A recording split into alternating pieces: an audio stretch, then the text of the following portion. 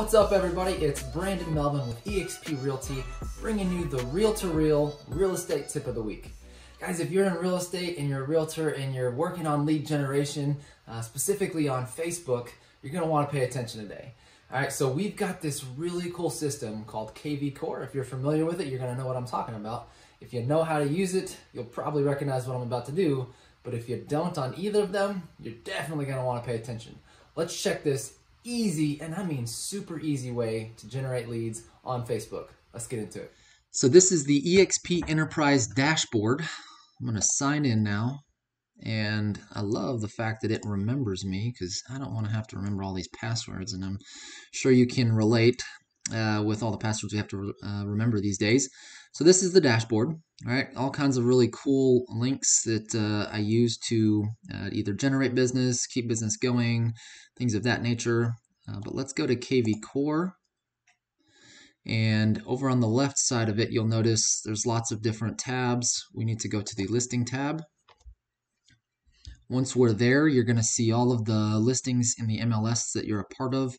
I'm going to go ahead and filter them out. So right now it's on all. I can do my listings or agency listings. Just so that I can show you here, we'll go to agency listings, and then I like to do most of my business in New Braunfels if possible. So we'll type in New Braunfels. There it goes, auto populates, and then you can change the price range, square foot, bed, bath, things of that nature. What kind of homes you want to look to market. We'll apply the filter.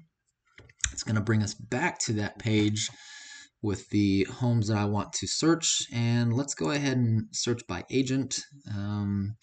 And hey, look, there's one of my listings. We'll go ahead and market that. And over here, we're going to see a little bit of details about the home. Now, to make it real easy, I can actually just copy all of this and then go over here to this button, and I want to post it to Facebook, right? So I have permission from myself. All of these listings within my brokerage are actually the owner of the broker, but it's best practice to get permission from the agent and say, hey, look, I'd like to market your listing, try and bring some buyers your way. Would you mind if I do that? Hopefully they'll say yes, but it's my own listing, so I don't have to do that. So we'll paste that. So it's got a little bit of information there about the property. And then I'm also going to say, click the link below for more details. Okay, and then a little side note here to kind of jazz up the postings that you do out there. This site is called emojipedia.org, and all kinds of the little cool emojipedias that you can have. I'm going to go to the smiley faces real quick, and we'll go to the starstruck because I see this property and I'm just starstruck, and we're going to put a couple of them. Oops, there we go. Wrong button. That's better. Let's go ahead and fill this back in. All right, so there we have that. Now, it auto-populates to my personal page, but I want to change that so that I have the ability to boost it or market it a little bit. Brandon Melvin Realtor page that I manage, and you can't see it because of this little link down here, but there you go. Post to Facebook. Let's do that, and it should be there.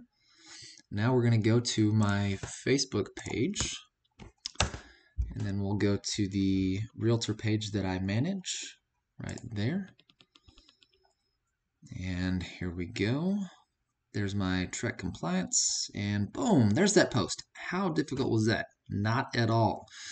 So it's got all that information, and then what a customer will do is while they're scrolling Facebook, they'll click on the link, and it will take them to the page. And I've already clicked a couple pictures, but then it actually requests their information after about 2, 3, 4 pictures, whatever you set it up to. And then they have to log in through Facebook.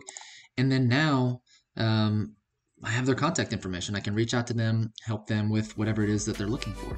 All right, guys, I hope you enjoyed the video, and I hope it brings business your way. If you liked it, please be sure to smash that like button and subscribe to the Reel-to-Reel so you can get the Reel-to-Reel real estate tip of the week every week. I'll see you next time.